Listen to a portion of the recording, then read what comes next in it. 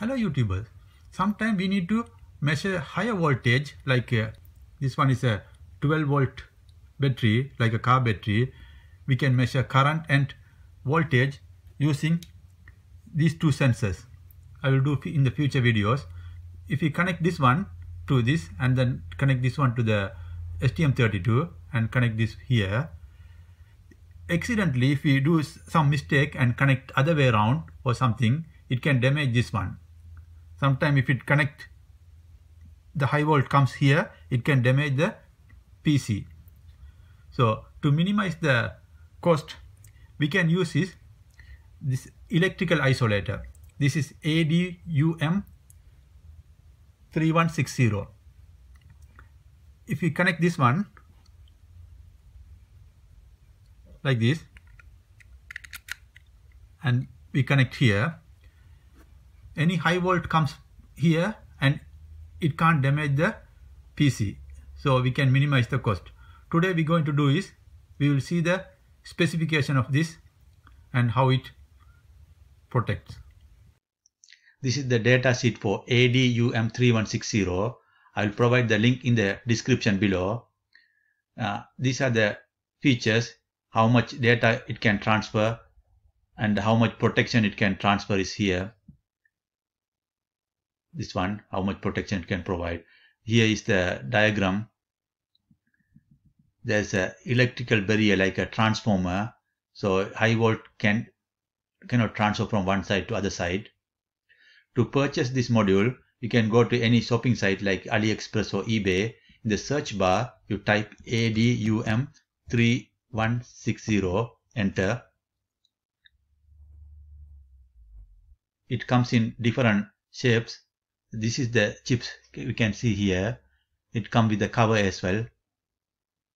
We can buy only the chip. It's like that. And when you go below, there are many shops are there. You can buy.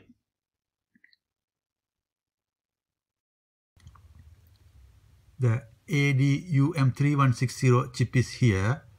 That's where the electrical isolation for the data is. For the power supply, there can be 5 volt can be transferred from here to here up to 1 volt, which they claim. It is transferred through an power isolator, which is here. I think we can see a little bit. Yeah, here I'll show you. We will see how much power it can transmit by using a test. That is this one. I bought it separately. That is B0505S. This transformer, it can provide up to 500 milliamp. We will see how much current it can pass from here to here without dropping the voltage. I have a power bank connected to a light and we will check the voltage.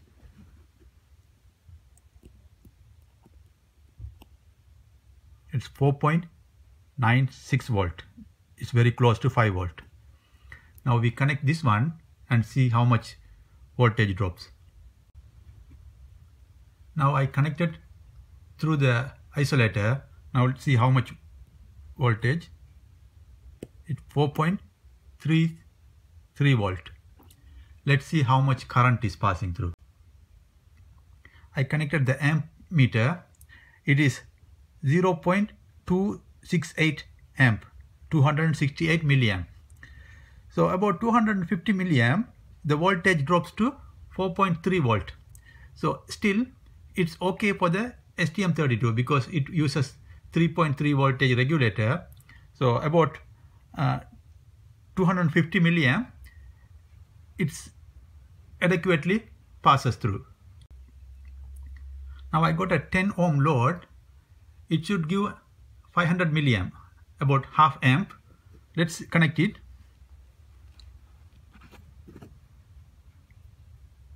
It's giving 400 milliamp. So see, let's see how much the voltage. Let's check the voltage. It is 3.7 volt. So it cannot pass more than about 250 milliamp. For 300 milliamp, 400 milliamp, its voltage drops to 3.7 volt. This is a simple ADC example. I got a potentiometer connected to blue pill, and I connected through isolator, and I'm going to plug it in, and we do a code uploading and live expression testing. After connecting the potentiometer, I created a simple ADC, and I started the ADC here, and I pulled for conversion and get the read value, and I already uploaded the code. I tried to do one more time using the debugger. So it's compiling. So if it can upload the code, that means the data is transferring in one direction.